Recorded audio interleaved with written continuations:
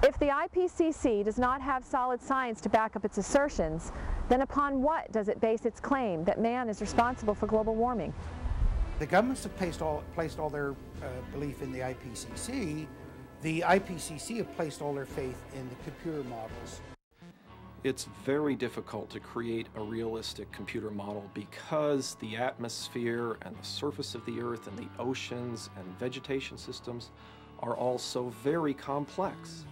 And the ways that all of these components of the system interact are so complex. They interact in nonlinear ways, which we really can't predict. One thing changes, which changes something else, which changes something else. There's this cascade of processes. People have to understand that the entire global climate change hysteria is driven by computer models. It is not driven by reality. Reality is not warming up like those models said it would. If the theory of man-caused global warming is based on computer models, we need to know whether these computer models are accurate. Just like fingerprints are used to identify an individual, man-caused global warming has its own unique temperature fingerprint, which is different from naturally caused warming. Dr. Fred Singer, a leading physicist in climatology, provides a comparison of the expected temperature fingerprint of greenhouse warming. We all agree on the methodology. We disagree on the results. The methodology is to compare the patterns of warming, the calculated pattern calculated from climate models with the pattern that's actually observed, and see if the patterns agree. These patterns are called fingerprints. To see if the fingerprints match, that's the issue. You're looking here at the pattern of warming derived from climate models. Every climate model has roughly the same pattern. This is the fingerprint of greenhouse warming. I'll explain it. In the middle, you see the equator. To the left, you see the North Pole. To the right, the South Pole. So this is latitude on the horizontal axis and height on the vertical axis.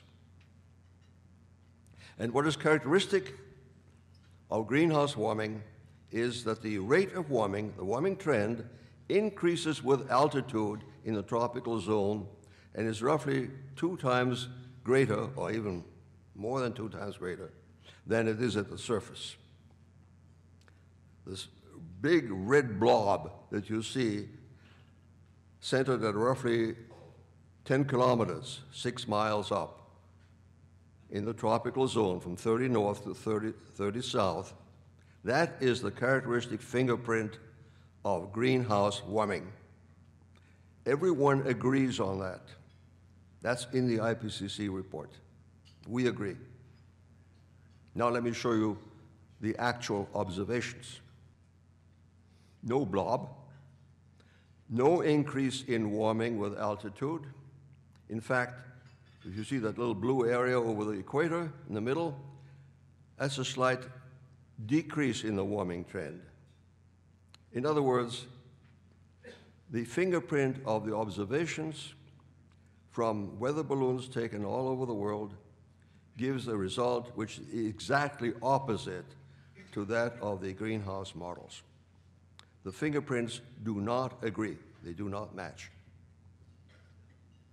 This means that we can exclude a significant contribution from greenhouse warming, and therefore we must conclude that the warming is mostly natural.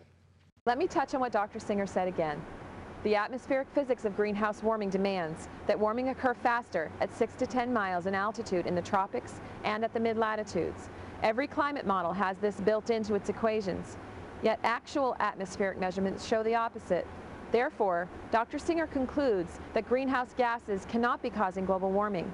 This information was available to the IPCC when they wrote their report in 2007, yet they refused to include it. To me, this clearly shows an enormous bias by the United Nations IPCC.